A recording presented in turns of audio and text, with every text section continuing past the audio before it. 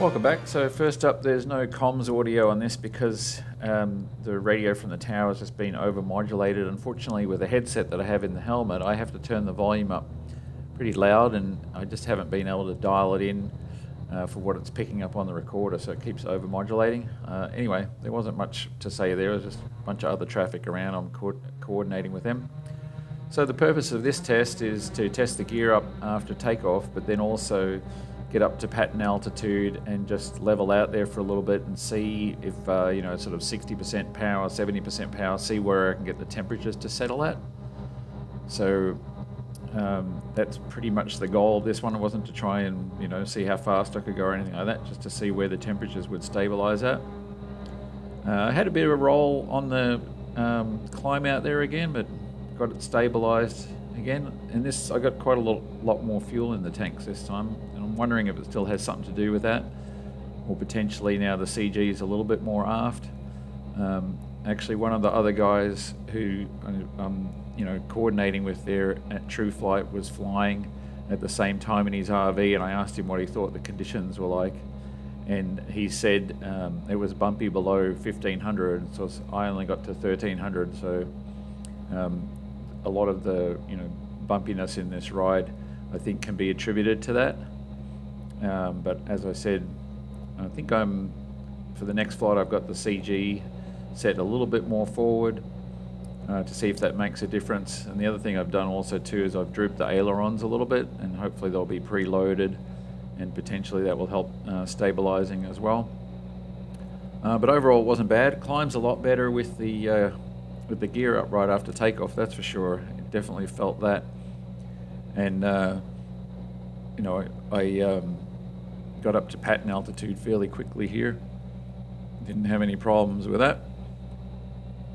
And the one camera that I had out on the far right wing there actually wasn't tight, or maybe something happened there. It ended up basically turning around and facing backwards, as you can see there, which was kind of nice in the end because I can see how much that aileron is lifting, and the other one is lifting as well too, so I kind of want them to both be down a little bit.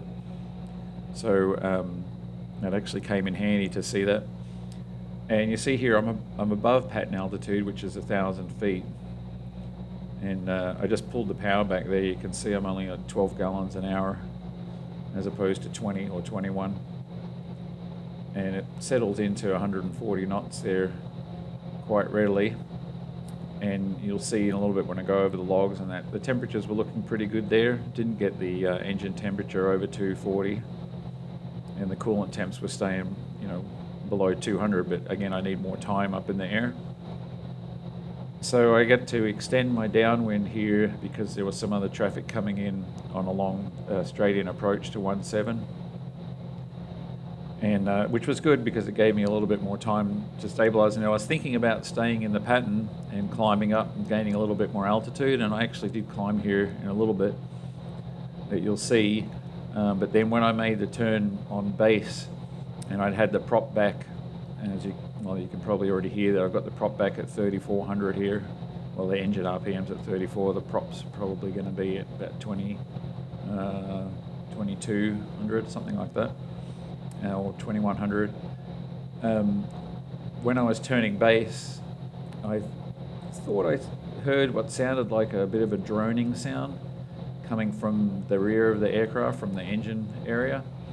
And so, because I was already turned on final, I made the decision to land instead, just in case there was something going on that I wasn't aware of.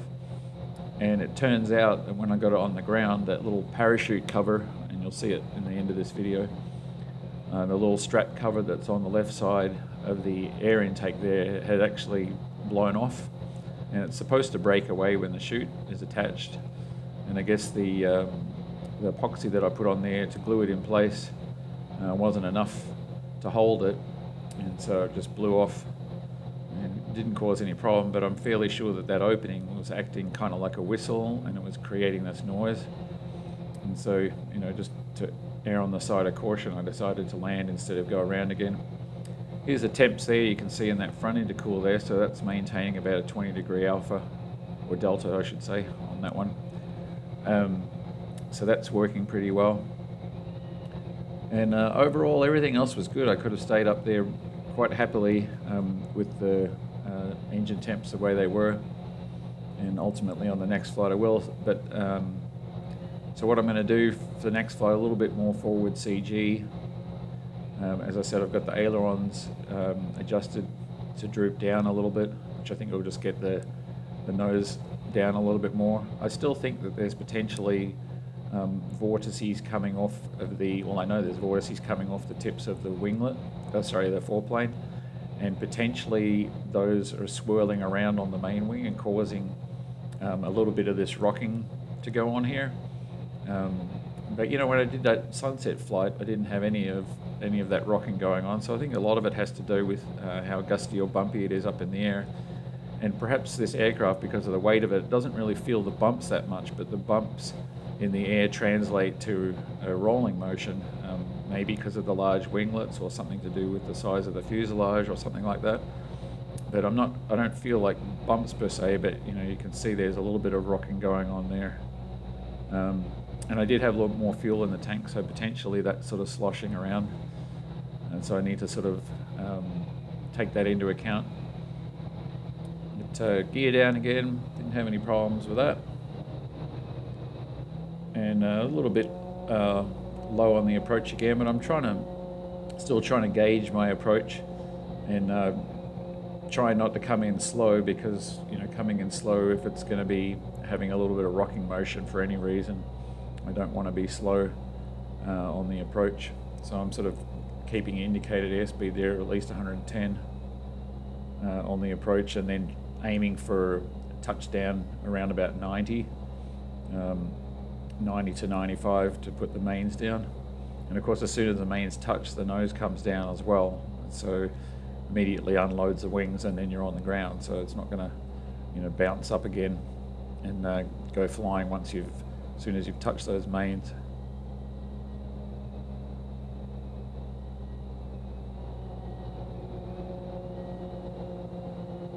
And you see the speed bleeding off here slowly. And that's where I should have touched down right about there, and then I sort of held it a little longer, touching down at 87. I mean, it was a nice landing and stuff, but I'm just using up more runway than I need to. But I'll figure it out and get it all dialed in. But overall, didn't have any problems with that flight, apart from losing that parachute cover. And for everybody who was worried about that rolling shutter on that camera underneath the right wing last time, that actually happened because that camera wasn't fully mounted tight, and so it was sort of vibrating. That's what was causing that effect. So it's nothing to do with any sort of vibration on the wing per se. So one of the things I still want to look at here is the vortex is coming off of here, off of this guy, so on the edge of the foreplane here. These will be swirling around like this, and I've seen one of the telltales here. I think this one here actually showing inboard like this, so potentially that vortex is coming off here all the way to here and then sucking this one in here like this. So I've added a couple more here to look and see what's going on there. But I think that vortex that's coming off here is coming back here and impacting the wing somewhere here and potentially causing a problem. So I've added a bunch more telltales around here so I can see if it's doing it. Every now and then when I had a couple of telltales here, I saw this one lifting a little bit. So I want to see if that's going on, and obviously I've moved the CG forward a little bit more so it'll fly a little bit more nose down, and potentially the vortex coming off of there will end up going below the wing here. And as you can see, I've added this vortilon on here, just taped it on here for now. I got one on the other side obviously. I taped it on here, but it's bolted on under here onto that existing bracket that was there. So, and then of course that's my camera mount on there. But because it's only bolted on here right now, it has a little bit of ability to flex. I don't want to bond it on here yet until I know that I'm going to keep it for sure. So I've just put some tape on there to stop it from moving around. So anyway, that's what's going on there. And then I noticed on that last flight there, when I was rotating there, these telltales were coming up underneath here, so that stagnation point is basically up in under here. again there. So that's when you're at high alpha, and that's, you know, understandable. And, you know, the idea of the wing here is that this has a lower angle of attack on it, about 0 degrees here, compared to up here it's about 3 degrees, and back here it's about 2 degrees. So this area here should stall first, and, you know, the strake should stall first, and then this would be the last thing to stall out here, and so you keep control of the aircraft. So anyway, we'll just keep an eye on those telltales and see what's going on there for the next one. And on that last flight there, I actually lost that little cover there. It's supposed to be a breakaway cover for if the parachute gets deployed, and I guess that the way I glued it on there, maybe it just wasn't enough. So it's a bit of a question, you know, how much glue do you have on there? So I've just created a bit out of aluminum there, and just taped it on so it'll tear away no problem at all if I have to deploy the parachute. So that's not an issue right now, but anyway, I needed to fix that.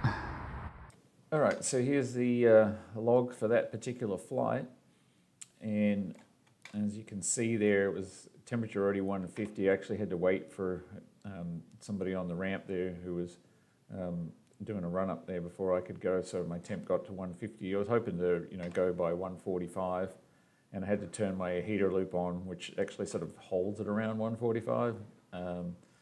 And so I'm running my heater loop earlier than what I would like, so that's already pulling that temperature up. But anyway, oil temperature comes up fairly quickly because you know, that thermostat is keeping everything shut until it comes up to 217. That's how the Audi engine works. And then after that, just happens at the same time as when I pull the power back, around about then. So then everything sort of stabilizes there. The coolant starts running in through the oil, water or coolant heat exchanger in the engine, so that you know, stabilizes the oil temp, but at the same time I pulled the power off. So at that point there I'm at 223 degrees, and it just was taking like a long time to go up, so I was pretty happy about that. And you see I've got the power there, 56 milligrams, which on the throttle there is 61% throttle, and it's, in terms of fuel flow, it's running there 12.9 gallons an hour, you know, as opposed to 20 or 21 at full power. So as you can see here, the coolant temp just ramps up really slowly here, this teal one there, and ultimately, you know, by the time I got back on the ground, it was only 198. But, you know, obviously the larger delta I have on that, between that and the oil temp, is the better it's going to pull the oil temps down. And you can see the oil temp there got to 240, and, you know, I'm okay with it going to sort of 255 or whatever, just sort of briefly. So I still had lots of headroom there, and so I had leveled out, and then I started climbing a little bit more. That's where it sort of starts going up here again. When I started climbing, I had pretty much the same power in there, but because I nosed up a little bit, I was going slower, and so then the coolant temp is still ramping well, and maybe just because the coolant temp is still coming up to what would be the normal temperature there, and because you know, at some point there that delta is just going to remain whatever it is, 50 degrees. So, you know, if I end up stabilizing the coolant temps at 200, maybe the oil temps for that power setting is going to be 250, doesn't matter what I do. But overall, you know, I've got the temperatures comfortable enough that I can climb up to pattern altitude and then sort of continue a sort of slow climb right now. So the next flight I'll be taking it a little bit further beyond that, climb up higher, and then, you know, get it level again, stabilize it, and then start doing a few things like, you know, seeing what the fuel burn is for a given airspeed, and you know, making some adjustments to the prop pitch setting just to see how that affects airspeeds and everything like that, and then ultimately, you know, doing some runs a little bit quicker each time just to see what sort of speeds I'm getting for fuel flows and things like that. So overall everything looked pretty good, and as you can see here, the turbine inlet temps, or the EGTs, got to 1670, which I'm okay with that. And then they, you know, the first thing I did once I climbed out there, instead of pulling the power back, I just pulled the prop back a little bit. So you can see I went from sort of 3,900, high 38s, 3,900 on the engine, down to about 3,600s. And then I pulled the power back a little bit. That's right about there. I went from 90 to like 88. Or I should say 100% throttle to set about 92% throttle. And then I pulled the power back a little bit more down to 62% throttle. And then just after that, pulled the prop back to 35. So the engine was 3,500. And then ultimately pulled it back a little bit more. So the engine was 3,400, and that's pretty much where it stayed for the rest of the flight there. I didn't really make any adjustments with those power settings. So I was just trying to have, keep something constant there and see how everything else works around that. I'm not sure what these blips are on those temp sensors there. I think that's something in the ECU causing that, because I don't think that the temperature changes that quickly coming out of the turbo for any reason. I've seen those before. But other than that, everything stabilized there with those temperatures. The oil temp was, fairly stabilizing. I think it would have probably ended up about 245. And then, obviously the coolant temp just ramping slowly there, and that's, pretty much was going to end up there anyway, I think. So, yeah, that's pretty much everything that's going on in the engine there. Nothing really else to see or to show right now. So next flight, I said, will be up in the, climbing up a little higher and stabilizing everything again, and just starting to get some performance numbers. And also let's see how this the stability is. Hopefully I can get up to where the air is nice and smooth, and then just really see if there is any sort of uncontrolled roll happening. At this point, I think if it is, it's coming from these vortices coming off of the foreplane. So we'll see how that plays out anyway. Just a quick update, and I know it's going to get boring because I'm doing the same thing and you're just doing these, a little bit incremental change on the flight each time. But, this is what it's all about, just doing incremental stuff, making little tweaks and changes, and then logging everything and then moving on to the next step. So that's my update, and hopefully I'll be flying again tomorrow, and we'll see you on the next one. Cheers.